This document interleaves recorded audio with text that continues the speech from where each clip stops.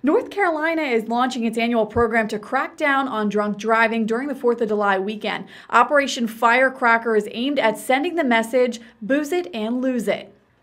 Meaning drunk drivers face arrests, fine, jail time, and loss of their license if they're caught. The campaign will run today through July 5th. It also is asking people to share the hashtag KeysFreeNC in window chalk on their vehicles.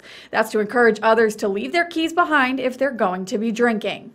Stay safe and remember, don't drink and drive. From the WNCT Now Digital Studio, I'm Kelsey O'Donnell.